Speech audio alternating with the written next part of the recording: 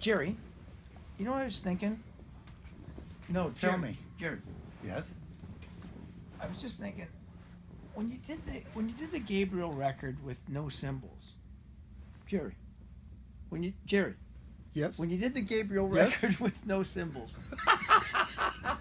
did I've missed the that. company that you were doing your endorsement with? Zildjian. Yeah. Yes, Zildjian How did- Cymbals. how did Phenomenal cymbals. How did they feel about that when you sent them a copy of the record and they said, "Don't bother listening for any cymbals because you're not going to hear any"?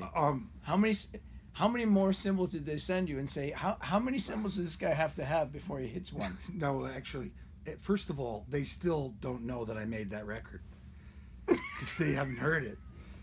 Really? But no, I guess I have to say that what happened is it was curious.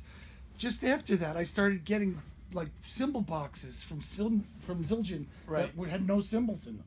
They were sending me Boxes of air. of cymbal. Were supposed to be cymbals, but there were no cymbals. I got you.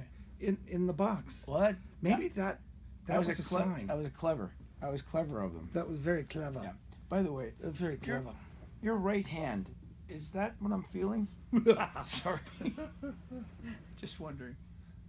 Say goodnight, Gracie. All right. I need a snooze. Oh. That's a good one.